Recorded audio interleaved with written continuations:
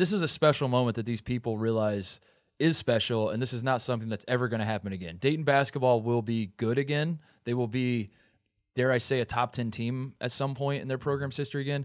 They will never have a season like this ever again.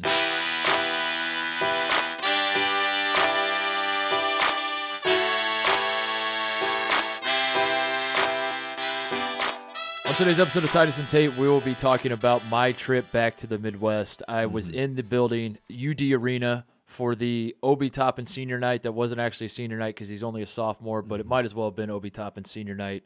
A farewell of sorts. A farewell, yeah. Yes. I want to talk about that experience. I also went up to East Lansing, and I did witness Cassius Winston's real senior night, senior day. Chris Holtman was not a fan of it, Tate. Yeah, he basically said it was PDA. He said, "I don't want to see this. I don't want to see anyone kissing anyone on the court." We're gonna talk about. I'm gonna go over things I saw. Boots on the ground journalism. That's what we're great in a at time here. when people were like, "You stay at home, don't travel anywhere, don't go to an airport," you were like, "No, I will be there for college game day," because Dayton, right now, we would say Dayton is probably number one on our list of teams, right? That we support, that we as love, a program. that like is fun, is like Dayton number one, exciting, yeah. Similar to Virginia last year, Dayton number one, which right. is bodes well for Dayton, right? So they're number one on the list, and then of course you see Ohio State, Chris Holtman trying to get the troops rallied. You're there. You saw it. You saw Cassius Winston have his moment. It was me feeling Big out weekend. my two favorite teams as after the Dayton game. Big Cat texted me. He goes congratulations on he goes you're about to win back-to-back national. Your teams are about to win back-to-back national championships. I was like, Who would have thought? Man. That's where you are. It's been a great run for me. I mean, look, UCLA, right? They just win the Pac-12. Do you have That's a what team? I was gonna say. We have the Pac-12 update we got to get to, and we're gonna play a fun little game at the end that I pitched to Tate, where we are going to take each team and pick a strain of coronavirus that they're. I'm just kidding. I'm kidding. That's not what we're going to. They're yelling at us. That's not what we're going to do. We're gonna have some fun. The regular season is over. We're gonna put a nice little bow on it.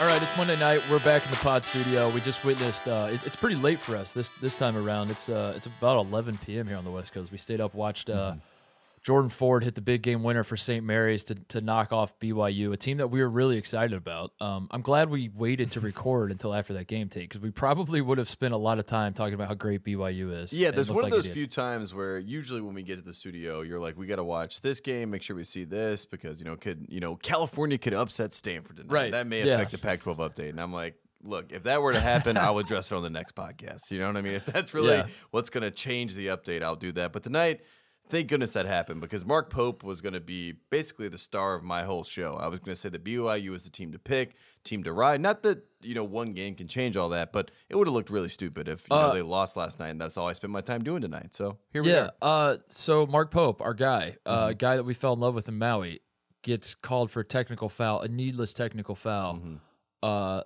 St. Mary's hits both free throws, and then they end up winning by one. Your thoughts? There's always an irony when, a coach is yelling at an official, call the foul, and then the official calls a foul, which is a technical foul, and then they proceed to continue to say, what do they call call that? the foul. What do they call that, like a monkey's paw or something, where like you get your wish, but it's not. But it's not like really, exactly what you said. Not what you had in mind. It's like when you get 3 wishes, but it's like some evil person, and you're like, wait a second, I don't think these are the kind of wishes I want.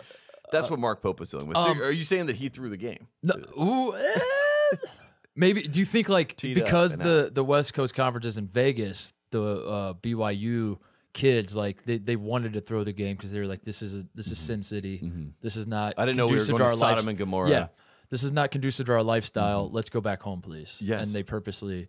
Yeah, and they just wanted extra rest for the NCAA Tournament. And the Aussies of St. Mary's were like, we can spend all the time. We're savages. We love the Cosmopolitan. Can we go back tonight? Jock's like, let's get the boys together and celebrate because we got a big win. Speaking of Jordan Ford, though, quickly, a lot of Malachi Flynn there, a lot of Kimba candidate in Jordan Ford. We went through all the list of people that could be in these tournaments. A Kimba candidate, Jordan Ford is one of those guys. And funny enough, Seth Davis, a guy that we both follow. We both have thoughts on. We have thoughts, but on Twitter, he put out that there's no way. I thought it was a joke because it happened as it happened, but before Jordan Ford hit that shot, he said there's no way Jordan Ford will hit the winning shot. he did. And that is what Twitter is for, folks. The irony and the fun that comes with all that. So that's where we are. Congratulations. We're all St. having Mary's. fun. Yeah, I'm having a great Seth time. Davis is 0 for 1 on his lock of the tournament. Get ready for that. I'm excited for that. We got to be careful. Seth listens to the show, so he definitely 100%. Allegedly. Yeah. He's one step away from being another deep. His first lock, does it count as a lock if he doesn't put padlocks over it and the chains? I'm so excited to see for it. that. I'm a visual We were guy. talking about that as we were watching the game. We were kind of like prepping for what we're going to do for Selection Sunday, and I was reminding everyone here at Fox about the Seth Davis lock where he throughout the tournament where he takes the chains, and it's like, Seth, we get it. We get the bit. You're putting chains over your pick.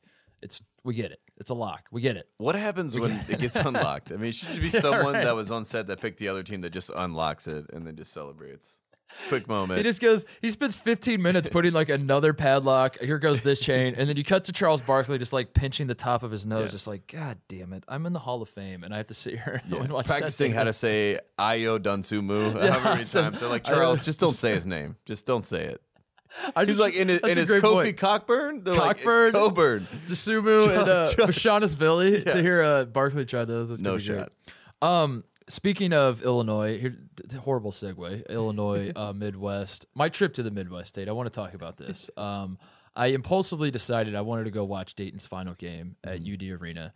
And here's why. Dayton has been the most fun team in college basketball from the moment we saw them in Maui. I would say even before the first game tipped off in Maui, you and I were picking up on the vibes of the Dayton team hanging out together at the hotel. We stayed at the same hotel as them. I feel like a broken record. I feel like I've said this a million times. I don't know if we've really talked about it much on the pod. I think we did during Maui, but you could just tell like the guys loved each other, and it caught my attention because I've been on a team that went to a Final Four and lost in a national championship game. I've been on a team that went to the NIT and had talented players, but the chemistry wasn't there, and we ended up kind of sucking. And there's a very obvious, you can just sense it when you're around guys who like enjoy each other's company and enjoy being on a team together. And that was the Dayton Flyers in Maui. Before the games even tipped off, I was like, wow, this team seems to love each other. Anthony Grant's kids are playing catch with Obi Toppin on the beach, throwing the football around. It was like just it just felt like a really family thing. And then the games tip off, and they're super fun to watch. Obi Toppin just like immediately, I'll be honest, didn't know a lot about the guy before the start of the season. From the opening tip of the who they play first, was it Georgia? No, yes, it was. It was the very first game of the it was Georgia. Edwards, yeah. We were excited to see Anthony Edwards play. It was the very first game of the Maui Invitational. Tips off, and you're like, oh my God, Obi Toppin, oh my God, this Dayton team, there's something special. And from there, they've had our hearts, Tate. Is that fair to say? It's fair to say, and it's also fair to say that they had College Game Day there in Dayton, which was like Jay Billis. They did the whole promotional thing where he's dressed up like, he's going to take you on this ride of a lifetime. The Mile High Club is probably what they were insinuating with this whole thing, but the ratings were going to shoot through the roof. The Dayton fans were going crazy. So I just kind of want to ask, like, on TV, it looked like the city of Dayton was losing its mind. You were there, boots on the ground. The city was losing its mind. Yeah, like this was a very tough ticket to get. Special thank you to the people of University of Dayton for hooking me up. They got me and my brother into the arena. It was nice. They did not need to do that, but yeah, I was told the tickets were impossible to come by. They were a very tough ticket after the game. So Dayton wins, and I want to talk about Obi Toppin and how Dayton ended up winning this game in a second, but. The game ends, and it just felt like nobody wanted to leave. It felt like a party. That was one of the coolest things, and I think the reason I wanted to be there is because I knew I identified that this was like a special moment in time. And part of it, like living in Ohio for so long, like it was cool that it was happening in Dayton, which was like I kind of feel like a similar community to where I lived for so long. But even if it was happening anywhere in the world, like you identify that this is a special moment that these people realize is special, and this is not something that's ever going to happen again. Dayton basketball will be good again. They will be, dare I say, a top 10 team at some point in their program's history again. They will never have a season like this ever again, where you have like a guy like Obi Toppin who's just comes out of nowhere and is just like blowing everyone's minds, where they haven't lost a game in regulation all year. Just everything that's happened has just fallen into place.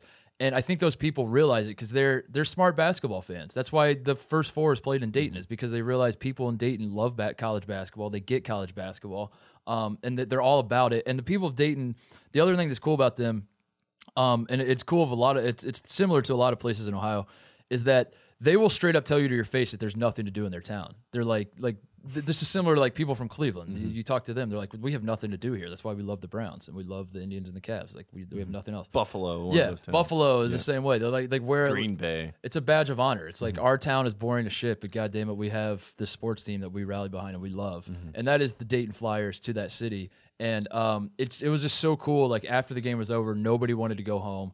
The place just was in complete ecstasy. Should we talk about the Obi Toppin dunks? Because first of all, at halftime, I go down to the media room and I'm chopping it up with some media people, and they're asking me what I think about the game so far, because it was a pretty close game. I can't remember what the halftime score was, but Dayton was not playing particularly well. They were down early, of course. You know, yeah, it was classic. And that's what I said. I told they're like, as an unbiased, because they were getting nervous. Like, I'm worried. Are we going to lose? And I gave them your spiel, which is like, this is just upset watch special.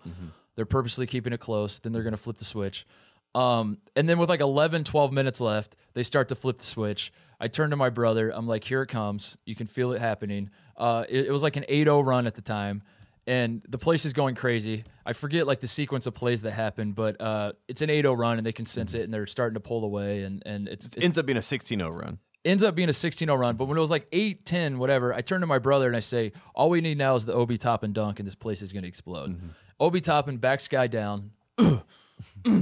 Jumps up, throws the ball in, doesn't touch the rim. The Blake Griffin, the Blake Griffin just throws it. The Dwight Howard in the dunk contest, just throws the ball down. The place goes crazy. People just losing their minds. Obviously, a couple plays later on a fast break, does like a 180, 360. Does it really matter how many degrees he turned? No, it was like cool to see him spin like.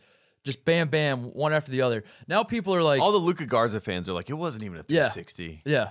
It's a 220 at best. Luka Garza fans are like, but was he in a triple threat position when he did it? Where was his pivot foot? Could he do the 360 against the Big Ten schedule? I'd like to see it.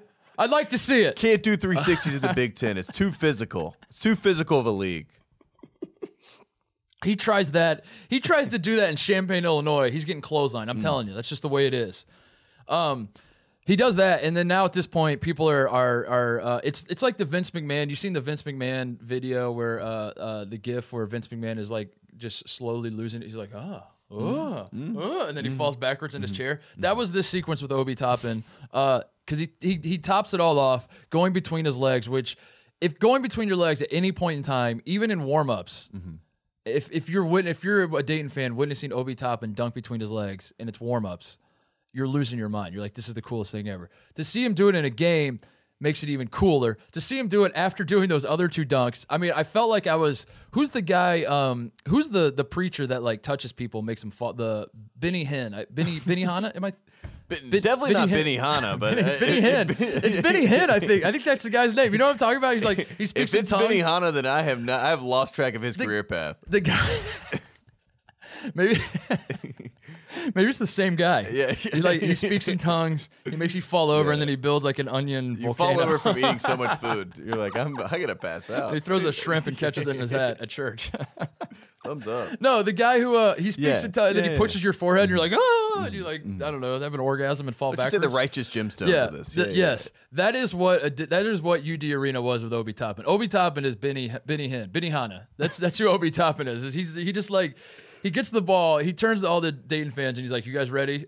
Goes between his legs, and just like pushes them all, and they're like, "Oh!" and they like fall back. It was like witnessing a religious experience, and it was so cool to be there to see it. I would say this: if we're gonna use the Benny Hanna thing, then I would say Anthony Grant is Benny Hanna, Obi Toppin is Steve Aoki. For people that don't know, Steve Aoki, the DJ, is the son of the founder of Benny Hanna. Is Steve Aoki the Black Eyed Peas guy? Steve Aoki is the DJ. Does he have a song with a black? I'm sure he does. Let's just say he does. And then Dev, his sister, is in Fast and the Furious, Too Fast, Too Furious. So that is Jalen Crutcher. So that if you want to compare the whole Dayton family to the Aoki family, that's a hell of a metaphor. Via Benny Hanna, there it is for you. Yeah. And again, the Dayton Flyers, Obadiah Toppin. I just want to remind people, a man by the name of Obadiah is throwing down dunks between his legs. He's throwing down dunks that are beyond 180 at the very least. And the Dayton Flyers, they finished runner-up, I think, to UCLA in '67. Like, they've been on the national scale before. Yeah, we remember. I remember that. I remember that game. Yeah. You know what's funny? I was at that game. I was watching Stephen A. Smith this morning, and he was talking about LeBron James. And this is a quick tangent because it was funny. And it just made me think about all sports media and us in general. You know, he was talking about LeBron James. Like, we're not comparing him to present players. We're comparing him to the Mount Rushmore. And he's like yelling.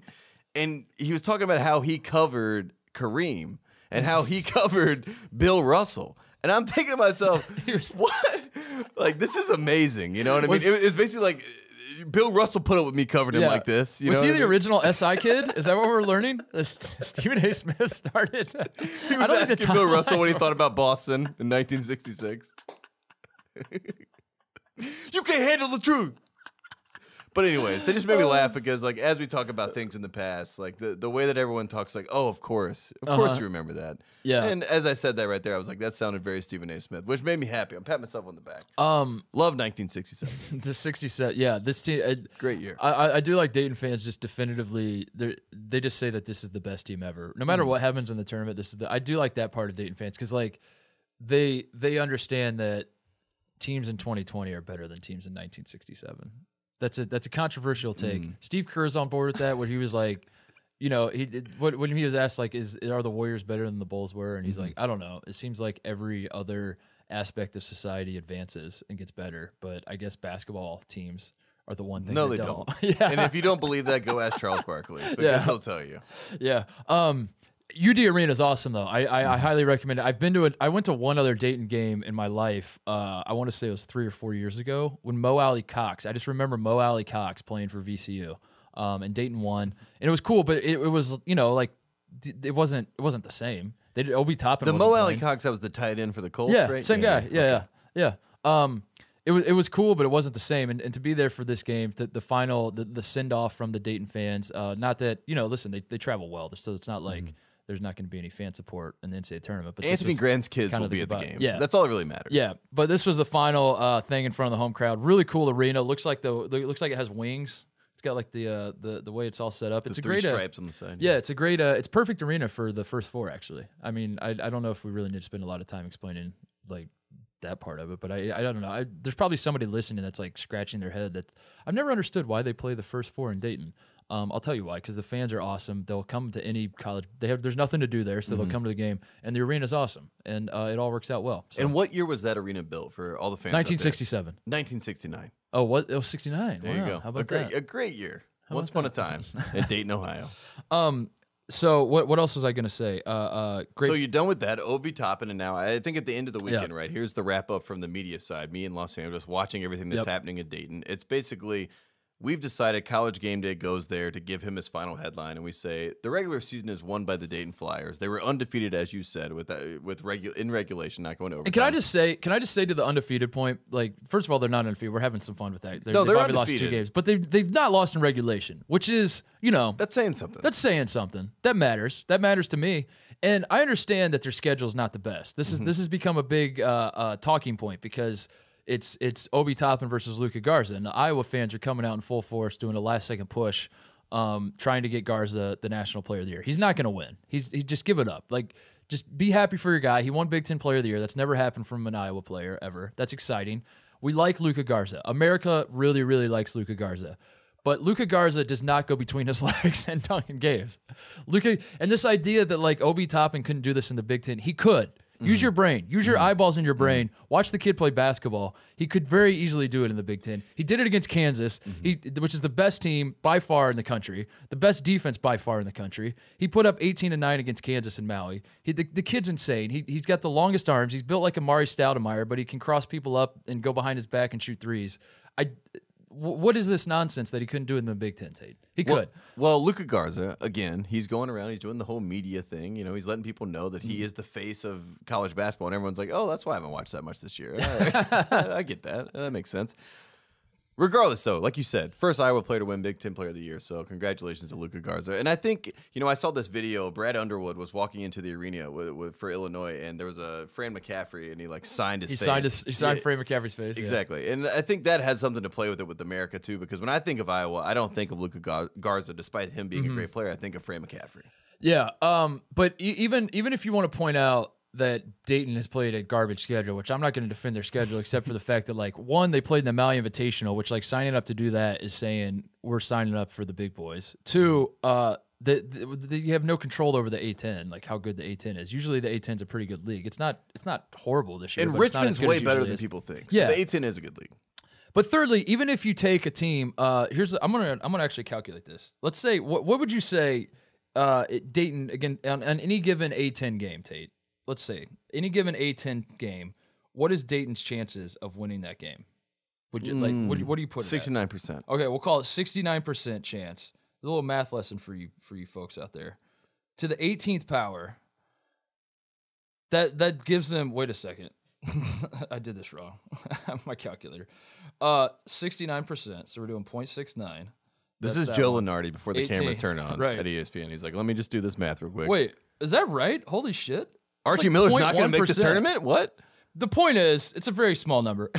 It's like less than 1%. If you say that every game that Dayton's going into, they have like even if you had like a 90% chance to win that game, to do that 18 times in a row, or however many times in a row they did it in A10, it's still impressive because like teams trip up. We know this about college basketball. Upsets happen. At some point in the season, every single team loses a game. So the fact that like Dayton, it does matter. I understand they're not playing anybody. I get it. But like, look at San Diego State. The Mountain West isn't great, and they got tripped up. That happens. It didn't happen to Dayton. So that matters. That matters to me. I don't know. It matters to all the frequent flyers, and it also matters to everyone that's watched Dayton all year, because at the end of the day, a lot of people want them to be the Cinderella story, but they're not really the Cinderella story. I mean, in KenPom, they're number 3 in the country. They're the number 3 team in the country, technically, by the 8 people. I would be much more inclined to entertain the schedule argument if they had lost. If they were, instead of 29-2, they were 26 and what would that be? 5. Yeah. Math lesson today. If they were 26-5 and they played a garbage schedule, but they were like, sometimes they come out and they beat teams by 40, and then that they also lost at Fordham that one time. So like, I don't know, how good are they? I would entertain that. But they're 18-0 in the A10, something that's only happened if they what did we say the last show? If they win the A10 tournament, that's only ever happened one time in the history of that conference, which is a good basketball conference. I don't know. I think the whole like schedule, like they're winning. Iowa's not. Obi Toppin's more fun. Iowa plays at a faster pace. Luka Garza does not play defense. I love the kid to death. I love watching Luka Garza. He does not play. He's a liability defensively. Obi Toppin is not a liability defensively. It's no con. There's a reason that Iowa fans are so passionately arguing for Luka Garza, and Dayton fans are like, dude went between his legs. And that's all they're really saying for Obi Toppin. Like, our guy's going to win, so we don't really need a campaign. Yeah, just watch the tape. Yeah, look at the highlights. And Iowa fans are like, now if you break down the points per game against ranked teams this year, Luka is at, and we're like, you've lost me already. As soon as you say points per possession, you start saying, you start pulling out the stat sheets, and I just go, between the legs, bitch. Yeah. Next question. Play the highlights. Show the dunks. Someone please play the dunks. These people are not on House of Highlights. Can we talk about the second game I went to? Yes. So the very next day, I get in my car. I drive up to through rural Ohio, middle of nowhere. There's no easy roads to get from Columbus to East Lansing, but I went up there nonetheless. It reaffirmed my belief, just as a side tangent, Tate. My only mission in life is I want to die in a town. Like, having lived in LA for the last year, being back home for a little bit, it just re-solidified. I want to die in a town where when you pull into the town, there's a sign that shows how many state championships that high school's won. Oh yeah. That's my hometown as well. Yeah. And everyone that's knows. Where I want to die. And I currently live in a place Little where that's League not the titles, case. brought to you by this Buick dealership that is owned by this family that's been there. I want a sign that says Division IV state champions 1981, and it's like fading, but like, man, that's the pride and joy of that town. That is home to me. And also, like, you're driving, and then all of a sudden you see like a massive campus, and you're like, oh my God, what college is that? I don't remember that college. And then you turn and get a better view, and then there's like a Bass Pro Shop sign. This is the America I love. Oh, there you go. This is and I gotta see that. I gotta drive up to East Lansing and get a look at that. The Cassius Winston senior night, very emotional. Not a empty seat in the arena in the Breslin Center. Michigan State is coming into form. Did you watch this game? Yes. Tate? I mean, they are scary. And I'm not even saying that for the memes, not even saying that for the there's a reason this team is ranked number 1 to start the season, and we're starting to see it. And it's Rocket Watts. And, God, and who would have thought? I hate that guy. Who would have thought Rocket Watts could pull this out? Some saying that they're shocked that, he wasn't getting more PT early. No, I'm kidding. Of course, Cassius Winston figured it out. Cassius Winston had his moment. Tom Izzo once again has proven to everyone in the world. I mean, in Maui, we saw them not allowed to swim in the pool, and I know I've told that story plenty of times. But it's a great story. It's a great story because watching these guys like dipping their toes, like they didn't even want to swim. Yeah. You know what I mean? But all of a sudden, now that they couldn't, they decided that they wanted to sit by the pool. And Tom Izzo's always teaching lessons, and there's always these little, games within the game, with Tom Izzo. And we saw that in this game, which is a tradition, as is tradition. We saw that, the seniors come out of the game, Cassius Winston, everyone has to kiss the Spartan. And then your Ohio State Buckeyes, a coach of the program, a cop himself, Chris Holtmann, a man that we both respect. Yeah. He eventually just broke because he was just saying, "Are you kidding me? What kind of ceremony is this? How long does this take?" I'm going to defend my guy here. So first of all, the word gets out that Holtmann was complaining about the senior festivities. It was basically overheard yelling at a ref. Yeah, first of all, we don't even know if he was yelling at a ref. He might have just said it offhand to a ref, just in passing as like a, come on. Get on with the thing. What are we doing here? Over with? But it was presented to the Michigan State fans as though Chris Holtmann prepared a statement, and like he approached the podium in his press conference and was like, "Before I get started, I would like to go in on the senior," which is not what happened. But secondly, I mean, it took a while. Like, I don't know what else to say. It was a process. I was in the arena. I was like clapping along because, I'm a classy fan, not to pat myself on the back too much, but I'm not afraid to cheer for the good story. So I'm clapping for Cassius. I'm clapping for, I appreciate any walk-on. So they put in Connor George, walk-on at Michigan State. He's the senior walk-on. They put him in only to take him out. So like I'm up clapping on my feet. I'm like respecting the game. For Connor George. Respecting the trillion on senior night, all that kind of stuff. And I'm looking around like, my God, are we still doing? Because Tom Izzo, at one point, he calls timeout, Tate. And I thought the reason he was calling timeout, he first of all, he calls his son down. Stephen Izzo is also a walk-in. He calls him down, and you see his son come down, and you think, okay, now his son's going to check in, and we're going to start the process. But then he sits his son down next to him, and his son's like sitting there for a couple minutes, and we're like, what are we doing, Tom? Can we put him in? Like, what's going on here? Then he calls timeout. Like, Michigan State gets the ball, he called timeout, and when you're thinking to yourself, okay, here we go. Like, in the timeout, as the team is walking to the bench, we're going to get at least one of these guys is going to get subbed out, and we get the moment and whatever. No subs. He calls timeout just to say, like, listen, here's the plan. We're going to drag this out as long as possible. And then they go do it, and it just took forever. He puts the walk-on in to take the walk-on out. And I think Holtmann, as I was just like, listen, you kicked our ass. Congratulations. I'm all for it. But can I go home now? I just want to go home. It was like he was being held prisoner. And I think Holtmann was just like, I appreciate this. I love this. I just don't want to get my ass kicked any longer. Can I go home? That's all I want. And Tom Izzo's sitting there, and he's just like, enjoy it. Yeah, he's like, you will like this. He's like, kiss it. He's like South Park, the guy, when he ties Cartman up, and he's like, do you see? And he's showing him the pictures. Yes. He said the left hand. This is my other senior. Do you see? Yes. Do you see? This is me at the Eiffel Tower. This just keeps going through. This is Cassius. This is Justin Arns. Do you see? This is us playing Dayton. This is us beating Obi Toppin. Do you see? Oh, man. Here we are. So that was going, and then I did notice, so when it comes time to put in his son, Stephen Izzo, I'm calling this out because it deserves to be called out. Tom puts in Stephen Izzo for Cassius Winston to subconsciously tie the thunderous applause to the visual of Stephen Izzo entering the game. You understand what happened here? So he set it up so his son would get the biggest cheer. Even though the people were cheering for Cassius Winston, subconsciously, now when they see Stephen Izzo check in, they're going to remember, I don't remember why, but I cheered for him so loud last time. Suddenly now I'm going to keep cheering for him. Bingo, bango, bongo. That's why he's a master.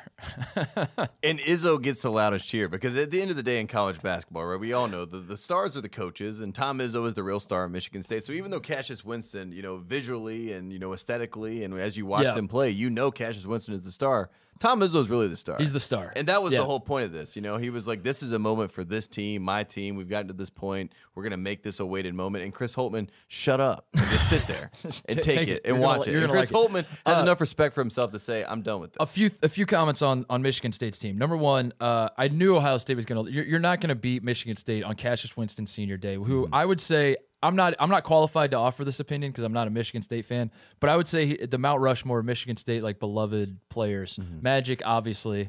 You're putting Draymond on there, obviously. You're putting Mateen Cleaves on there, and I think it's Cassius Winston. I think those are the four you lock in. Would you say? Is that the four? Who else are you throwing in there? Goran Suton? I mean, I was thinking like Kalen Lucas. I mean, there's just Get out of here. I don't know who they. Mo Pete. Yeah, Mo Pete would be up there. Mo Pete would be up there. Or just say Cassius Winston, just because of this moment. Maybe Stephen Izzo. Who knows? I knew Ohio State was going to lose because you're not beating Cassius Winston on senior night with the Big Ten on the line. But Rocket Watts banks in 2 threes in the first half, Tate. Well, I mean, at that point, I was like, I was hoping it'd at least be close. But when Rocket Watts banked in 2, like the guy in the first half, I think he had like 11 points at halftime. I don't think he made a shot. I think he missed so bad that shots went in. That's like how it was going for him. And the point is, if Rocket Watts can continue to bank in threes at an absurd rate, at an unsustainable rate, Tom Izzo will win. Yeah, look out for Michigan He is State. Mr. March. No, Michigan State's rolling. Cassius is playing just carefree. He's having a ton of fun out there. Xavier Tillman is locking up everybody in the world. Defensive Player of the Year in the Big Ten. Yeah. Aaron Henry's coming along. I don't know. It's clicking. Stop me if you've heard this before, but everything seems to be clicking for Michigan Speaking State. of clicking and speaking of bank shots that are basically ridiculous, erroneous, irrelevant, and honestly should not happen in the plausible realm of existence in the world that we live in, Justin Robinson plays for Duke, and he is son of David Robinson. And on his senior night, he opened this game banking in a 3. Did he really? It proceeded to have 12 points in this game. It basically Did he really? It basically won the game for Duke, hitting threes. Yeah. In fact, Are you serious? Yeah, one of them, he shot like basically a wedgie, and the ball was shot from such a terrible angle that the ball shot up in the air like it was controlled by magic of some sort of, I don't even know, demon. I don't know who could be sitting on the sideline, and the ball goes in. The Admiral's there. It was a whole moment. And then, as you brought up ridiculous bank shots, that was how true? Justin Robinson banked in a 3. I didn't watch a second of Duke Carolina. There was no need to watch. I was going to ask you what happened later. I mean, I just saw What Duke happened won, is Justin Robinson took Justin over. Robinson banked in threes? Yeah, to open the game, he banked in a 3 pretty much, and he was starting with the seniors. I mean, this is one of those things where it was just like, what is going on in this world? And Duke played a better game. That's got to be the least watched Duke Carolina game of all time. Maybe I'm just projecting my own, because I didn't watch a second of it, so I'm just assuming that no one. Shane Battier in the building, Carlos Boozer in the building. Jay Billis was on his full Duke tilt, like all the way to the top. I've never heard him be so Duke. In fact, the entire game was the most Duke thing you've seen in quite some time. And I think that's why they had it the way it was set up. You know, we knew that they were going to win that game going into it. It was a 15-point deficit before you start that game. It's senior night. The only time that ever worked was because a crazy man by the name of Tyler Hansbrough hit threes, a la Justin Robinson did the other night. And, that's the update for the Carolina-Duke game. Really terrible. Really hurt. But Duke... They're built for something special in the ACC tournament. Duke! Duke is ready. It's Greensboro. It's gonna happen. I had a couple of comments on my Michigan State experience. Number Sorry, one, I just got turned. No. Threes. This is fine. It's ruffled my feathers. It's fine. You're allowed to talk on the show. Don't worry. Michigan State. What about? They hung a banner after they won the Big Ten. This is apparently something they do. I wanted to talk this out with you because I was told a source close to the situation told me that Creighton also hung a banner when they clinched the Big East when they won on Saturday. How do we feel about it? Because obviously San Diego State hanging a banner with like 3 regular season games left is a problem. I'm torn because technically the regular season is over, right? So like when the clock hit zeros in the Breslin Center, Michigan State had clinched the Big Ten, but their season was technically over. So like I don't think I hated the move, but at the same time I didn't love it. They didn't cut down nets. That's another interesting wrinkle. So there's that as well to consider. And then there's also to consider the whole, like, are they celebrating too soon type thing. I've never seen a place like in love with one team as much as that arena, the fan base is, and with the 2000 national championship team. And rightfully so. It's the last Big Ten title that's been won. But I feel like Michigan State loves that title team a little too much. And it's like they have a whole shrine to it. They have like a video. They have like a statue. First of all, this horrendous looking statue of Tom Izzo is in like the concourse. It's the scariest thing I've ever seen in my life. It looks like a little troll. Like it's like I don't know who made that. It was like some art project that they let like an elementary school create a statue of the guy or what. But it was Stephen Izzo. Well, I looked this up. Stephen Izzo was born in 2000. I feel like there's some symmetry here, and this is his first year on the team, I believe. I feel like there's symmetry here. Where like I'm starting to talk myself into Michigan State winning the title. But anyway, they have this whole shrine to the team. I think they show like the 2000 championship game on loop. Meanwhile, there have been more pieces of the 2000 court given out. Like first of all, they have like a big cutout of the court that was played on in 2000 is like displayed in the arena. And then during the game, they do like during the under 8 timeout in the first half, they're like, "Could we direct your attention to aisle 7 and section 121, where everyone's going home with a piece of the 2,000 court?" And I'm looking around like, there's no way they have this much court. Like, they're running out of court. I don't understand. Like, they've given away, they must have given away the equivalent of 30 courts to fans and like auctioned off. I don't know. So my point was, like, they're celebrating that too much. You're looking too far in the past. You're also like hanging the banner too soon. I'm trying to figure out like why Michigan State gets to the title game but never gets the job done, Tate. And that's what I noticed. That was my first trip to the Breslin Center as a fan. So. It does seem like it's one of those things where they are completely content with the one. You know what I mean? Yeah. It's kind of like when you reach the mountaintop and you keep pointing back to your, it's kind of like when you're in high school quarterback and you're like, I won that one state championship, and then, it's 15 years later. Yeah, and you put your sign in front of the town, and there it is. It's like just friends when you come back home, and he's like still pounding. You're like, it's over. It's past. Yeah, I don't know, but then again, your coach is Mr. March, and even though he may be designed as a troll outside the stadium to remember 2000, he's one of the best coaches we have in college basketball. That statue's up there with the Cristiano Ronaldo bust. I mean, that was like it's a tough look, especially like the faces. It was strange. So anyway, I don't know. They hung the banner. It was cool. Like we stuck around for the senior night thing. Like it is cool. Like Michigan State fans do not leave for senior night. And Izzo even said that. Like, I appreciate you guys never leave. They try to make it like the best senior night experience in college basketball, and it was cool because they do it after the game. They do like the speeches and all that after, and none of the fans leave. And to be there for Cassius Winston's final game in Breslin Center, it was pretty cool. So to miss Justin Robinson's final game in the Cameron Indoor facility, that was pretty nice. Did I make the right decision to go to Dayton and to East Lansing and in the process give up watching the Duke Carolina game, watching Justin Robinson banking threes? I don't know. All right, Tate, let's get into it. Pac-12 update. What do you got for us? Well, here we are. So basically over the weekend, right, we had our final, well, at the end of last week, right, we had Mick Cronin on the show in our last broadcast, and Mick Cronin basically accepted the award of America's Sweetheart. He is the Meg Ryan of college basketball. Everyone loves Mick Cronin. They want a piece of that man. Yep. And, leading up to that, we had a showdown. We had, USC playing UCLA, and a buzzer beater happens. USC happens to win that game. Yeah. And America, you would think, would say, wait a second, did Meg Ryan get plastic surgery? And they didn't, because Mick Cronin is Mick Cronin, and they love Mick Cronin. We love Mick Cronin. No one cared that happened, or they did not see that, because the Pac-12 came out today and they said, that is our coach. He is the leader of men that we've all been waiting for at UCLA. So Mick Cronin, congratulations, the Pac-12 Coach of the Year, which leads off the Pac-12 update. One of the last regular season Pac-12 update of the year. Yeah, here we are. Also, Oregon. Everyone is back on Oregon. In fact, Steve Lavin, Coach Lavin, who was on the show, I was watching our quick hits of the day from Fox Sports at Fox CBB. He said, what did he say? The quack attack is he basically just used like every single like coined phrase for how you would describe Oregon in a sentence. But basically, Oregon's going to win. He went on the Pac-12 tournament. He went on the Mighty Ducks IMDb page and like just the flying quotes. V in the quack attack is going to bring a tournament championship back to Eugene, Oregon. He's like, get your wings out. Like he basically said everything. Ducks fly together.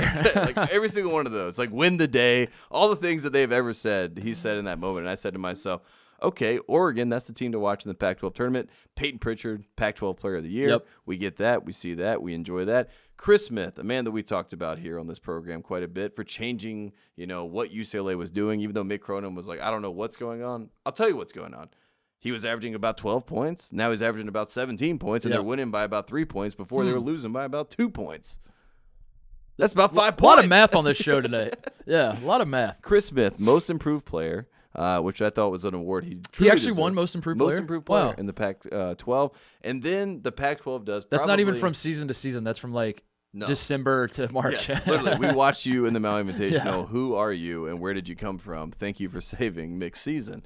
And that's where we are with that. Tyler Bay, Defensive Player of the Year. Okay. Pretty good for Colorado. I think we don't talk about Colorado enough. I know a lot of Colorado people are very upset about this. They beat Dayton. They beat Dayton. Still beat them. The last team to beat Dayton. Yeah. So Colorado, shout out to them. And final thing we should say, every single conference is their first team, and obviously a team in basketball is 5 people when you think about your first team. The Pac-12 does something a little different this year. They say, we don't need 5 guys. We need 10. Let's pay homage to the Pac-10. So for their, I assume is the first time. I don't want to look it up. I don't think it's the first time. It's not the first time. But I feel like I've read this before. But it wouldn't be the Pac-12 update if you weren't wrong on some stuff. So, exactly. Yeah, say it. Exactly. It's the first time. First time it's ever happened. 10 guys on the first team in the Pac-12. Chris Smith also on that list. And I don't want to read the rest of them, but it's the usual. Basically, if you played well in the Pac-12 this year, you were on the first team. So congratulations, Remy Martin. You're on the first team. Congratulations, Isaiah Stewart. You're on the first team. If you scored 20 points in a game, you get. You're on the first team. If I told you that a conference did this and you had no knowledge of which conference it was, and I told you to pick a conference that gives out first team bids to everybody, Pac-12. It would be Pac-12. It is the participation award of conferences, and it's a beautiful, beautiful existence. Congratulations to all our Pac-12 winners. Pac-10. I was thinking about this. So Mick Cronin loses on a buzzer beater at USC. Costs them the Pac-12 title. Yes. They would have got a share. They would have split it with Oregon. And just how brutal that is that happens. That there are a few buzzer beaters. I think there are a few buzzer beaters this weekend. San Diego State lost on a buzzer beater, right, to Utah State. Utah State. Kamar Baldwin hit a buzzer beater to beat Xavier. But it's one of those things that it underscores how insane college basketball is, and the discourse around coaches and narratives with coaches and all this stuff. In that, if that shot doesn't go down for USC, Mick Cronin wins the Pac-12. And that's something that's like a bullet point on his resume, not only for this year, because it's like an incredible job he did to turn the team around and win the Pac-12, but that's like something that gets brought up 5 years from now when people are like, we should fire Mick. Then the guys that are behind him are like, we can't fire him. He won the Pac-12 in year one. Yeah.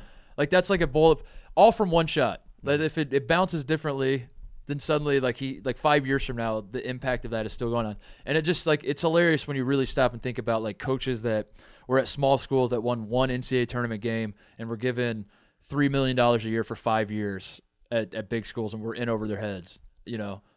Shaka Smart. Yeah. Pick up the phone.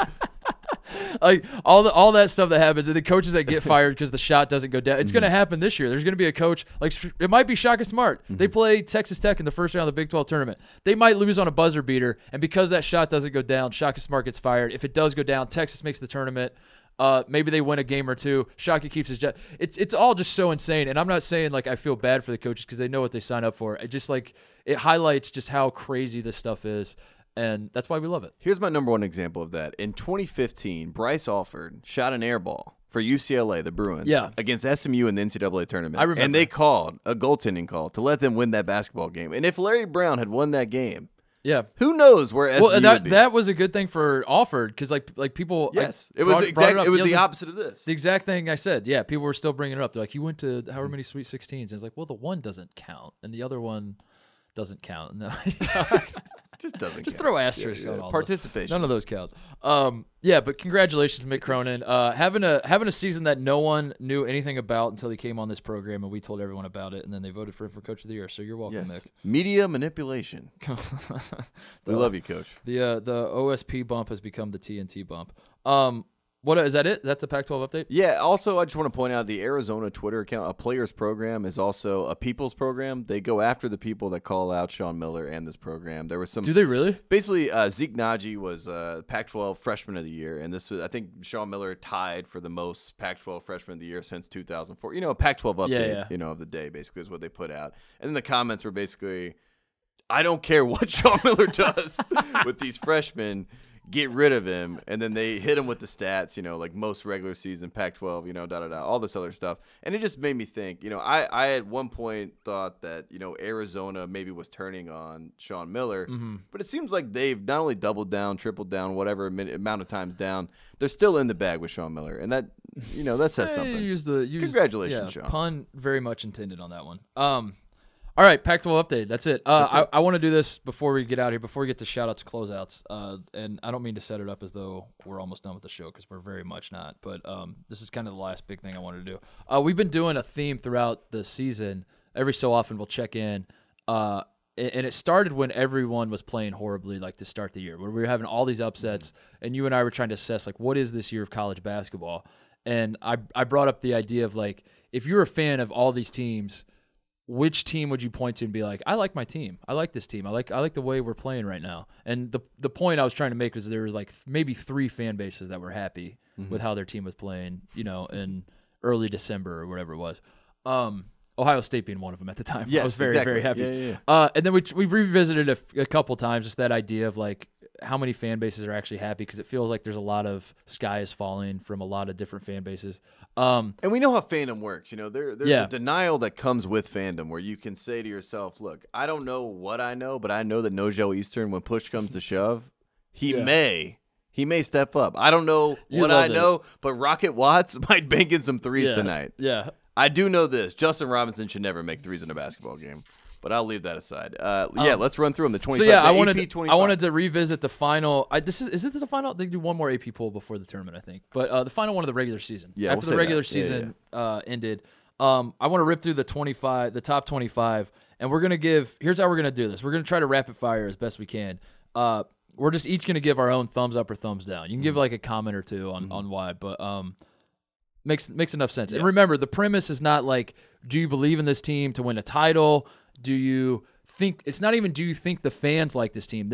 I'm asking you personally, if you were a fan of your team, do you like where your team is at going into the tournament? And as you'll see, because I'm going to explain as I go through this, like, it varies. Part of what makes college basketball cool is like all these programs have different standards of what being good is. So like some teams are going into the tournament, they're like, I really like our chances to make a Sweet 16. We haven't been there in 58 years.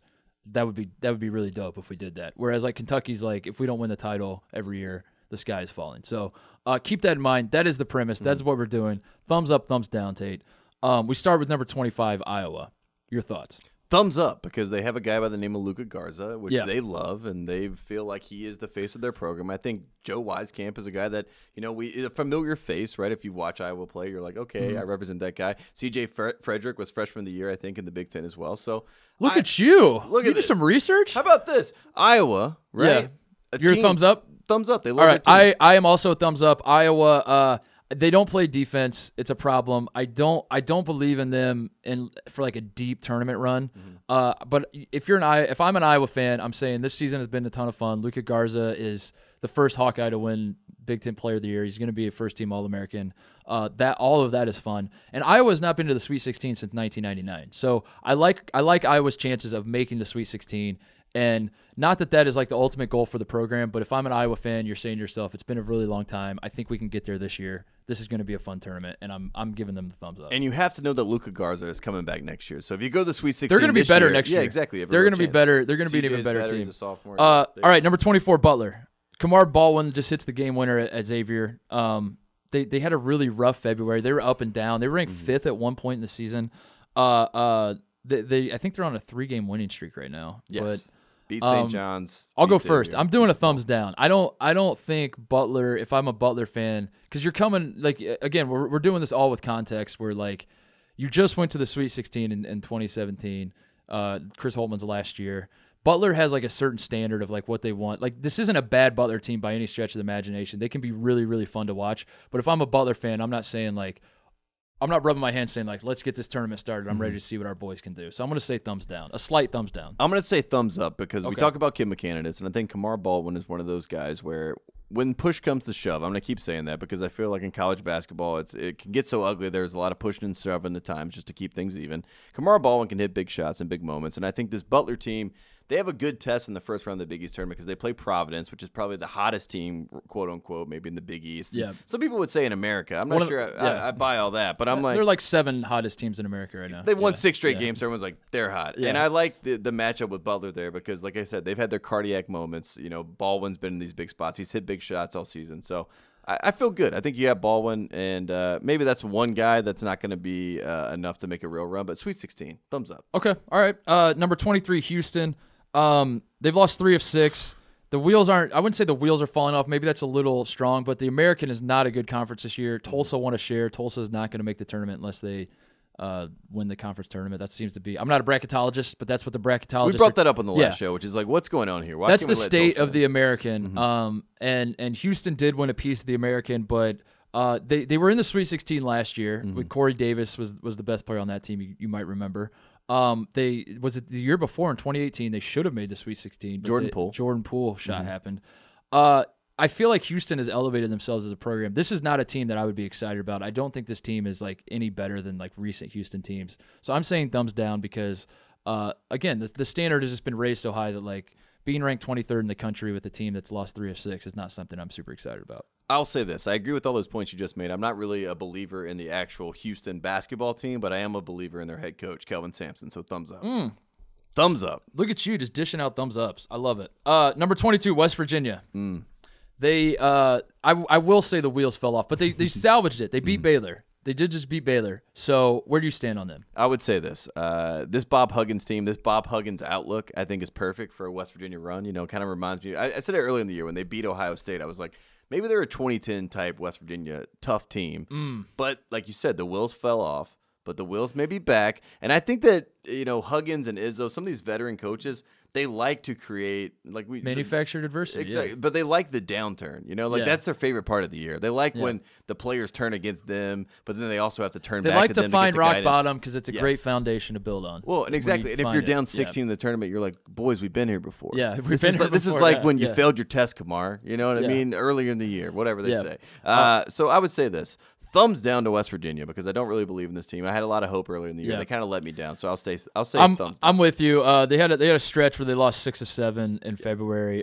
They, you know, again, like West Virginia. If this was Nebraska, maybe you're excited about this team. It's not. It's West Virginia. They go to the Sweet 16. It seems like every tournament. I think beating Baylor is the pinnacle of the season for them. I think that's going to be it. I think you beat Baylor, you storm the court. It's a fun time. We're singing country roads, all that, but I think that's the end of the line. Maybe they win a game in the tournament, whatever. But if I'm a West Virginia fan, I'm not really that excited. And we know Huggy Bear likes Bill Self, so I think he liked the idea of beating Baylor and letting Bill Self get that win. Right. So. Number 21, Illinois. They've won 5 of 6. DeSumo is balling out of control. Like the guy is playing at a first team All-American level the last couple weeks. I'm doing a very firm thumbs up on the Illinois Fighting Illini. They have not made the Sweet 16 since 2005 when they lost to your beloved North Carolina Tar Heels in the title game. D. Brown, Luther Head, Roger Powell. It's been a long road for Illinois to get back. I feel like if you're an Illinois fan, you're very excited about this, and you feel like the Illini are back. Whatever back means, they're back. So I am a very firm thumbs up. Look at you. What do you got here?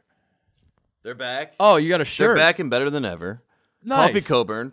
Look at you. Big Ten Freshman of the Year. We love this man. We love this team. Darren Williams is back.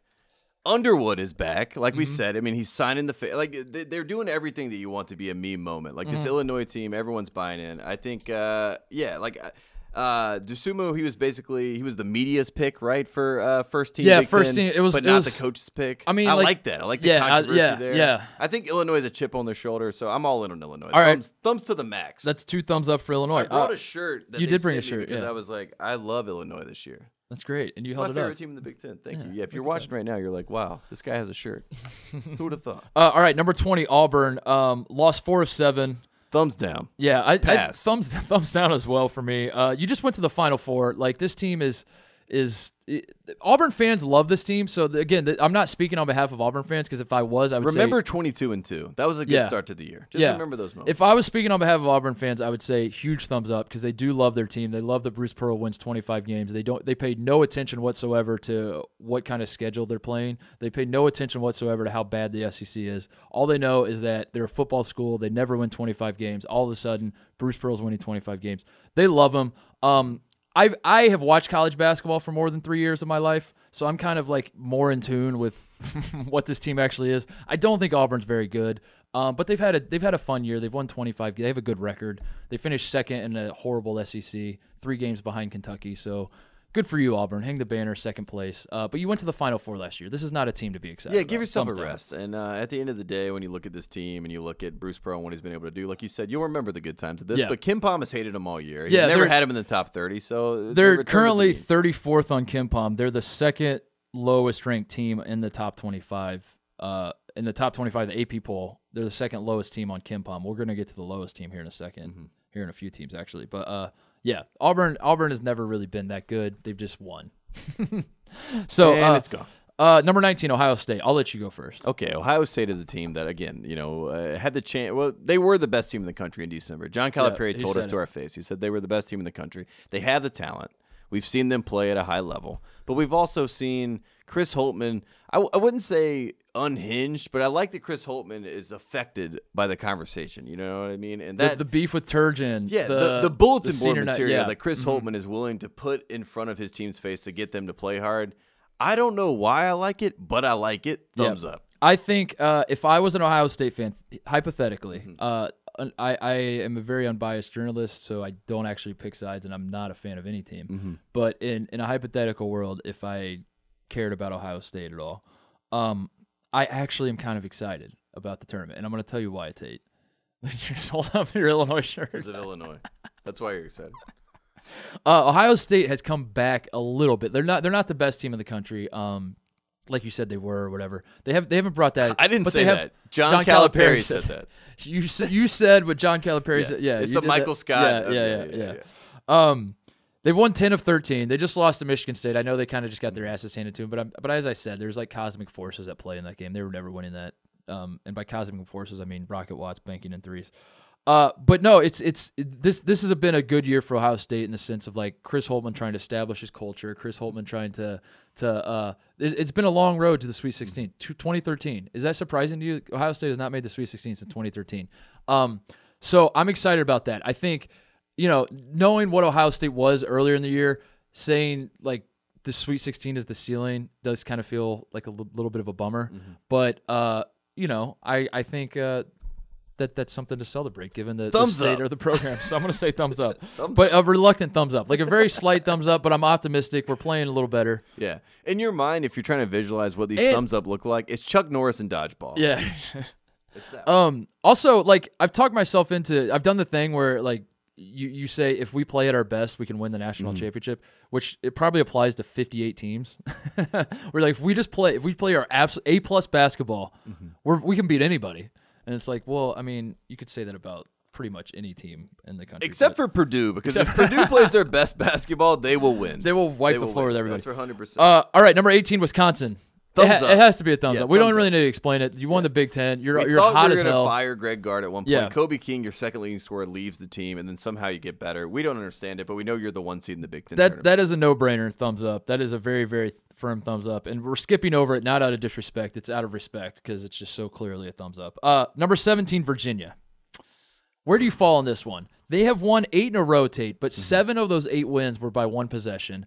I mentioned earlier that there's a team ranked lower than Auburn on KenPom that's ranked in the AP poll. It is Virginia. They are ranked 44th on KenPom. Usually the darlings of KenPom. Usually. Number 1 last year. Yeah. They won the title. I think, here's what I'm going to say. I think you're excited if you're Virginia that the team has turned the corner in the sense that you're winning games. And it looked a little rough there in the middle of the season. But given what you saw last year, given like you won the national title, that's like the feeling you have. You now enter the tournament with like those feelings of like, that's what's at stake. You had the 16th seed, you have the national title. Now, like, what is going to happen to make you feel something? Because you've had both extremes. I don't think this team is going to make you feel anything. So I'm saying thumbs down, even though Virginia's hot. Like, I think Virginia fans are smart, and they know this team's not that good. So they're just kind of like enjoying the ride, but they know that the party's going to end. The clock's going to strike midnight at some point. Yeah, best case scenario for me as a North Carolina fan, I would say Richmond, the Spiders, they're a 12 seed. They play in Dayton, and then they have to play Virginia, a 5 seed, and then they upset Virginia. You're cheering against Virginia. Thumbs down. Yeah, okay. All right. Now we're starting the teams. I drew a line here on my sheet because we got to rip fast. We got to go faster. We just got to give them thumbs. All right. I kind of don't even want to give my explanations. All right. Because don't even give your thumbs up. Don't give your explanations. Yeah. Okay. But this is where we're starting to get into the serious territory for me. But of teams I think can win the national championship. Okay, 16, Seton Hall. Seton Hall. Kevin Willard upset that Creighton got to cut down the nets, even though they were champions as well. They did not cut down the nets in front of their fans. He thought that was a slight. I like that attitude. I'm Hall in. Thumbs up. I am saying thumbs down. 2 straight losses. Miles Powell's chucking a little too much for me. I feel like they've had a great season. Thumbs up to the season. First Big East title since '93. Thumbs down to where we're at right now entering the tournament. I'm saying a thumbs down because I feel like they're not playing their best basketball. That's a good thumbs up, thumbs down. Yeah, that's play both sides. Number 15, Louisville. Thumbs down. Thumbs down. Next. 14, BYU. Thumbs up. Your thumbs to the max. Even though they just lost. Even though they just lost, it made me believe in them even more because I think this team is fired. Even though they lost. They're fired up. You know what I mean? They look great. Yeah, since Joey Childs came back, I mean, they're fired up as a team. They seem to believe in one another, and they got a little too high after they beat Gonzaga. I felt like they thought that was their message statement. Toulson, I follow him on Instagram. I keep up with all of his posts. They're hilarious, and he put out after the game, basically was like, this is our year. This is what we do. Well, I will say this is the best team BYU's had since 2011, which was Brandon Davies ruined by sex. So in that regard, I think this is exciting times in Provo. Very, very much a thumbs up, even in light of what we just witnessed in the loss to St. Mary's. So I'm saying thumbs up as well. Number 13, Oregon. Thumbs up. Thumbs up as well. Won the Pac-12. You have a first-team All-American at point guard. I'm a little worried that Mathis and Richardson aren't giving him aren't going to be consistent enough in the tournament. I could see Oregon getting upset, but I don't know. It's been a fun year, and you have a good team, and you have the best coach, I think, in the Pac-12. Dave Altman. and it's all flowing for you, so that's good. Number 12, Maryland. Thumbs up for Jalen Smith. What? No. Listen to me. Hold on. Thumbs up for Jalen Smith if he is the best version of himself. Right? We're not saying thumbs up Jalen Smith. Thumbs up if Jalen Smith is the best version of himself and isn't in foul trouble. Thumbs down everything else. So the rest of Maryland, all thumbs down. But if Jalen Smith is not in foul trouble and can play the majority of the game, let's give him 32 minutes or something like that, Jalen Smith and the Maryland Terrapins can make a Sweet 16. But other than that, thumbs down. Say it, thumbs down. I'm thumbs down. And thumbs so down. You're officially thumbs down? I'm officially thumbs up, thumbs down. You got to pick one or the other. Jalen Smith. I'm trying to keep record here of what you're picking, and okay, the American needs an answer. Just do it. Thumbs down. You're down? Okay. Number 11, Villanova. Thumbs up. You're up. Okay, I'm saying down because, again, this is not an indictment on this team. This is like a standard situation where Villanova's won 2 national titles. That's what Villanova fans are used to. Villanova enters the tournament. It's always feast or famine. That's what Jay Wright's famous for. If he makes it to the second weekend, he's winning the national title. If he doesn't, he lost to Dylan Ennis and NC State. Yes. And I feel like this is more of a famine team. Even though they're good, been a decent season, but this is not a feast team. But you're saying thumbs up, huh? Thumbs up because I think that Villanova, at the end of the day, they just kind of own the Big East. Like they just kind of lurk, and they know on the big stage they're like, yeah, we're better than you. Bang. All right. Moving on, we have Duke, number 10. Thumbs up. Whoa. Yes. And here's the only caveat I will say. Coach K is a guy that decided not to submit Vernon Carey, who was obviously the best player on Duke this year, because he wanted Trey Jones to win the award. So it was a rigged system. He wanted That is fantastic, by the way. Genius. I love that is genius. This is like it's basically what Dean Smith did with Michael Jordan. He thought he was going to come in and be on the cover of SI, and Dean Smith said, I'm on the cover. You stay at home. James Worthy's on the cover. This is what Coach K just did to Vernon Carey, which I in a world of college basketball where we take the one and dones and we put them on the pedestal without even really asking any questions. Yep. I do like that Coach K gets in his subtle jab here where he's like, Trey Jones has been here, and he's the player of the year. But thanks, Vernon. Are you worried about chemistry on the team now? Because Vernon, how is Vernon Carey? Vernon Carey is a Carolina basketball player, right? Like, the first game, he apologized to Roy Williams for beating him in that game, And I think Coach K saw that. He was like, he'll never win, player of the year. Because for people that are saying Coach K doesn't let rookies win, Marvin Bagley existed. I don't know. I guess America forgot that he played at Duke and that he was the best player in college basketball. But he was there. He was player of the year. So Vernon Carey, I think there's a chance there could be some chemistry off, but also Duke is going to make a real run. I say thumbs down. I say if I'm a Duke fan, I'm looking at this team. I've been saying it all year. I think this is the worst team since 2007 that Duke has had. I do not like this team. I haven't really liked them. Even when they pull off their big wins, I still don't really like them. Coming off of, if last year's team can't make the Final Four, and if I'm a Duke fan, I'm saying we couldn't make the Final Four with Zion and R.J. Barrett and Cam Reddish. We're not making it with these clods. It's just not happening. So which means they probably are going to win the national championship. Yes. But going into the tournament, where I'm standing right now, I'm saying thumbs down. Number 9, Michigan State. Thumbs up. Big fat thumbs up. It's all happening. It's all falling into place for Michigan State. We've already kind of covered that. We don't need to belabor that point. Number 8, Kentucky. Thumbs down. Thumbs down as well. Despite all the people that think their comeback was so inspiring against Florida, I think that's a concerning thing because as much as I love Florida and I think they're a good team, they're still not a good team. They're not a good team. The SEC is not good. It's congratulations, Kentucky, but you have a higher standard than that. You know that. I will say Cal tweeted on Sunday, I like my team. He literally said, I like my team, and it was a picture of his team. It gives me pause. My guys. Yeah. They're his guys now, so that gives me pause. But then you go to KenPom, which is gospel in college basketball circles. And Kentucky is sandwiched in between Rutgers and Minnesota. Just chew on that, Kentucky fans. I know Rutgers is good. I know Minnesota is better than their record suggests, and they have a lottery pick that's their best player. But just think about that. That's the state of Kentucky basketball right now, is you are about as good as Rutgers and Minnesota. That's a big, fat thumbs down for me. Thumbs down. Number 7, Creighton. Thumbs down. Whoa. Because of injuries. And because of the fact that I think, in the Big East, they've had to just kind of run through the gambit a little bit, and they've had to almost, I don't know, they've had to do a lot this year with the Creighton team having to put it all on the line. I think a lot of people are buying it on them. I don't like the hype around them. I don't like the injuries. Even though if they are playing the long game of like we're playing for the real tournament. Yeah. A very McDermott move that would if he ended up doing that. I still say thumbs up. I say thumbs up because Creighton has not made a Sweet 16 since 1974. That's pretty shocking. That's shocking. If you really think about that it. Is shocking. And I think that would be like winning the national championship for them. I'm not saying that. That's not like a Bill Titus like backhanded compliment that he has for Purdue fans. That is like a legitimate, like I do think Creighton fans would be ecstatic if they can finally get over that hump. And I think this team is in a good position to do that. So I'm saying thumbs up. Thumbs up. Number 6, San Diego State. This is a tough one. It's very tough. This is tough. I went down there and I'm thinking to myself, 100% thumbs up. Watch them play, I'm thinking thumbs down. 100% thumbs down. Then I watched them in the tournament against Utah State. I actually liked the way they played. I think Malachi's kind of found his footing a little bit despite what we saw in person. Still going to go thumbs down, though. I think I have to go thumbs down as well. Because they're a 2 I seed don't want officially now, and who knows, they may slip. This is taking your dog behind the shed and crying as you shoot it, but like that's what I'm doing here. Is I have to just I wouldn't be doing my job if I said thumbs up. It's a thumbs down for me because the last 6, they're 4-2 in the last 6 after starting the season. What was it? 28-0, 20 whatever it was, 26-0 I think it was. They're 4-2 in their last 6, and they have been tied or down at half in the 4 wins. So they've lost 2 of those games, and even the 4 that they won, they were either tied or down at half. They've not been playing well. It seems like they're treading water at this point. Yeah, it's bad. So 2 thumbs down on San Diego State. Number 5, Baylor.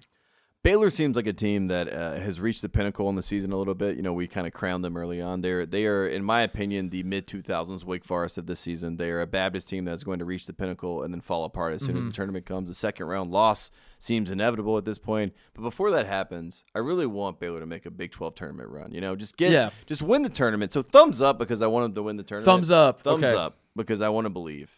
I'm saying thumbs down because, like you said, they've lost 3 of 5. Apart. It feels like this Baylor team feels like Roger Bannister running the 4-minute mile, where the guy runs the first 4-minute mile, Tate, and then like immediately everyone starts running 4-minute miles. They said it was impossible. They said it couldn't be done. Then the guy does it, and everyone's like, "Oh, it's not impossible. Now I can do it." That's like Baylor. Kansas showed people that all you have to do to beat Baylor is set middle ball screens. The no middle defense. What if you got it into the middle? And then America was like, wait a second, what? Say that. Bill Self was like, say that slower, Bill I have Self. to explain this again? Holly Rose jotting down notes. I feel like that's what's happened with Baylor is now that everyone's seen teams beat Baylor, they're just going to keep beating Baylor. And it's been a great season. But as I said, this is a Scott Drew season. This is a quintessential Scott Drew season. No trophies. Ton of wins. Is he a good coach? Nobody knows. I'm saying thumbs down. Number 4, Florida State. Thumbs up. Leonard Hamilton, Gastonia, North Carolina native, a guy that has been all over the map, a guy that has taken a team like Florida State to the fact, basically to the top of the ACC as far as talent, just the talent pool of guys they bring in. We've seen it over the years. Terrence Mann, Johnny Isaac, you can get on the list of all those guys. Derwin Kitchen, even back in the days. I feel like Florida State always recruits guys that like aren't being recruited by anybody else, and they're not even bad players. I just feel like they have like a different database or something. It's like. Yeah, it's like they subscribe to like a different like the everyone subscribes to like an Apple database. Like everyone uses a Mac, and that only gives you access to like certain players. And like Leonard Hamilton's like the one guy using Windows, and like that opens up a whole nother database of recruits or something. Because like it's I a feel continent. Like it's called Africa. Andrew Wiggins is the only guy I can think of that had Florida State because his parents went there. That was like a 5-star guy that was like I may go to Florida State. Has Florida State. Wiggins, I'm sure there's a ton of other guys, but like none of the guys that go to Florida State are like. It seems like none of those guys are guys that were on Carolina's radar and Duke's radar and Kansas and Kentucky. But they all can ball out and they're all like the NBA bodies and so good. So where the hell do they come from? How does he do this? Well, even like a Malik Beasley type, you're kind of like, where did this guy come from? This guy's a first-round pick, and then you go through it and you're like, oh, because usually when you talk about like 3-star recruits, like you get like the John Beeline talk, where he's like, Beeline specializes in finding the diamonds in the rough. They're usually guys that are like slow, short, white guys, or there's something obviously flawed with them when you look at them from a physical standpoint. Exact opposite is true of Florida State. You look at those guys, you're like, how the hell did this guy get to Florida State. How did this happen? And Leonard Hamilton is an ageless wonder, to say the least. He is Coach Ham, and he also won the regular season for the first time in the ACC. Congratulations, Coach. Thumbs up for me as well. Number 3, Dayton. Thumbs up. Thumbs up. Just move on. Obadiah. We don't need to belabor that one either. Have not lost in regulation. 20-game win streak. Yeah. Number 2, Gonzaga. Thumbs up. Thumbs up for you. Only lost twice all season. I think they're 4th nationally in 3-point percentage, 5th in 2-point percentage, and they have the best offensive efficiency in the country, according to KenPom. Boom. Gonzaga. Thumbs up. I think Gonzaga is good. I think they're in a good position to win a national title, but I just can't get over like last year's. I've said this a million times, but like I feel like last year's Gonzaga team beats this year's Gonzaga team by 30. And if I'm a Gonzaga fan, I know that. And like I'm excited about the tournament because you're always excited about the tournament if you're a Gonzaga fan because you have certain hurdles to climb. You've been to one Final Four, but now can you go to another? Can you win a national title? There are still things to be playing for, but that's just in the back of my head of like some small part of you's like, man, if this team wins the title and we've had like 10 teams better than this team in the last 20 years, come on. That's not fair to Morrison, right? That Morrison doesn't get to win a title, but these guys do? Come on. I think that's where I'm at with this team. So I'm going to say thumbs down, but that's not to say I think they're bad. That's just like that's where I'm at with the my mindset. Does that make sense? Yeah, to give you a quote, Bill Self said this the other day. He said, "We went to the Final Four a couple years ago. I felt good about that team. The 2 years prior, I thought we had the best team in America both years, and we lost both years in the Elite Eight. So, yeah, I felt good about a team before." And I think that's the best way to put it. Once you get to these top cream of the crop teams, there's not a lot of line of deviation, except for KenPom, which I want to break down. KenPom's always right. He's only been wrong a couple times. Yeah. Well, let's wrap this thing up. Okay. Kansas, number 1. Yes, thumbs up. Yeah, thumbs up. Big fat thumbs up. I feel like as more time has gone by, as I've watched Kansas more, we watched them squeak out a win at Texas Tech, who I still think they're probably not. Texas Tech and Purdue is going to be the greatest NIT game of all time, I think, when that happens. As I watch more Kansas, I've come to have the thought, Tate, that this tournament is shaping up to be Kansas versus the field. I'm not quite there yet, but we're like getting close to that territory. They won the Big 12 by 2 games. It seems like they've kind of figured it out with Doak being the main guy for their team. Marcus Garrett is starting to step up, hit a big shot last weekend against Texas Tech. And also, I thought it was funny that Bill Self told them that Baylor lost after the under 8 timeout, and then they played and won that game. So once they have the mental edge or whatever, and he's able to get and connect with his team, they can make a real run. So Kansas, thumbs up. All right, you want to do a recap here? Yes, please. You want me to recap the ones that we agreed on? Maybe that's the way we do it. There you go. All right, so here's what we agreed on. We both said thumbs up for Iowa. We both said thumbs down for West Virginia. Illinois is a thumbs up. Auburn's a thumbs down. Ohio State's an up. Wisconsin's an up. Virginia's a down. Louisville's down. BYU's up. Oregon's up. Maryland's down.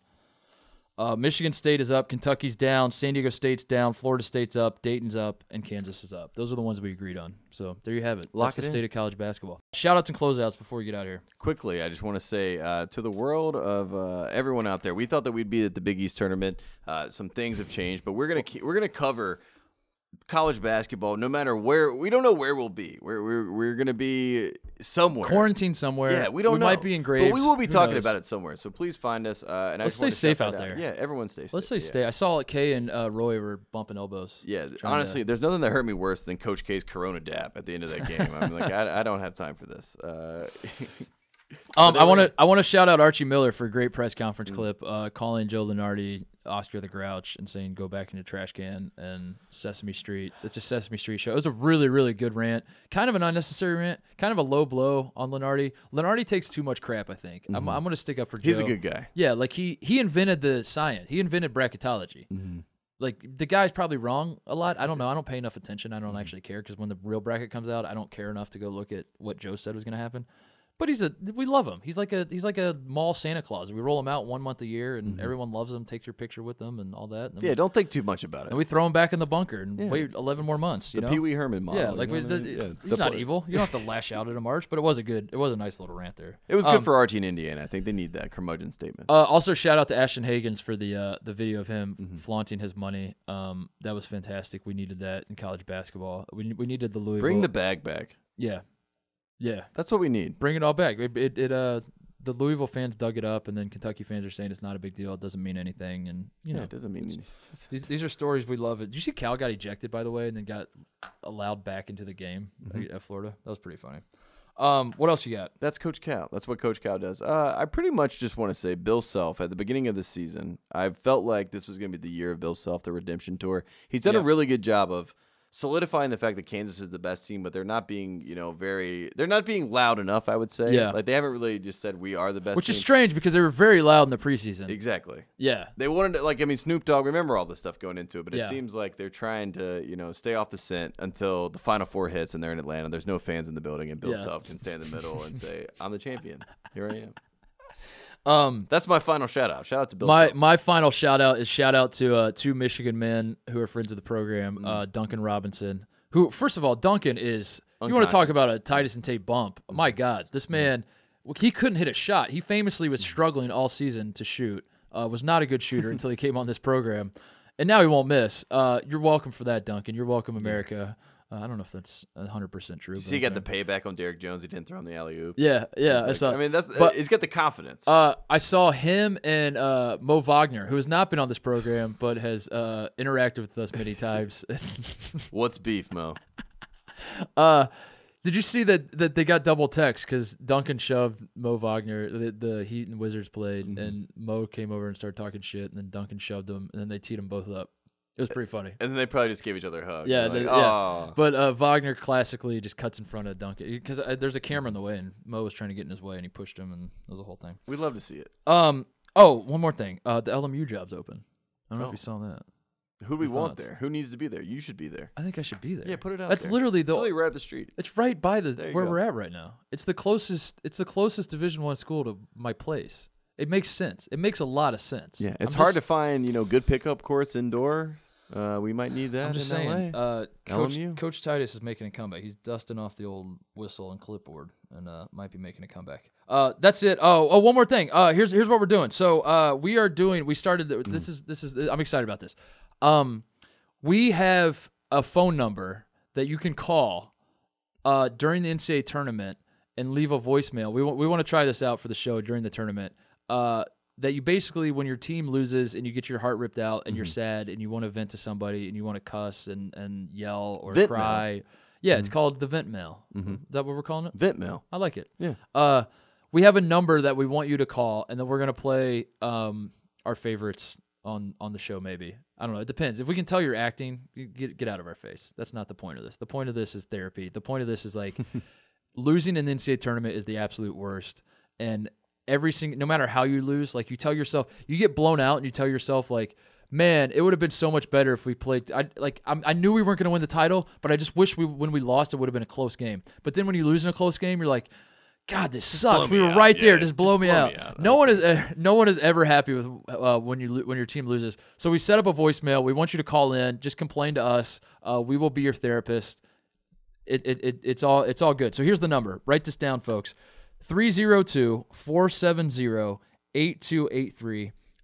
That will be the number that you can call. 302-470-8283. I wish it was a jingle. We need a jingle. The last four numbers actually spell out Tate, I was told, which I think they did just to piss me off. But 302-470-8283.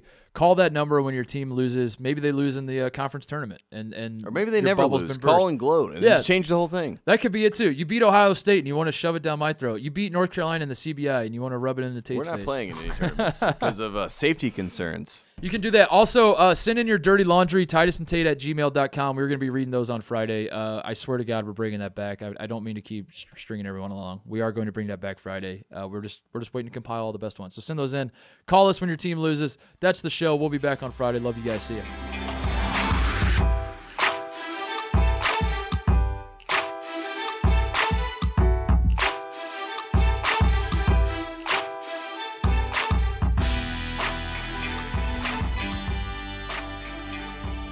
For the best access, perspective, and personalities in all of sports, follow us at Fox Sports on Twitter, Facebook, Instagram, and YouTube.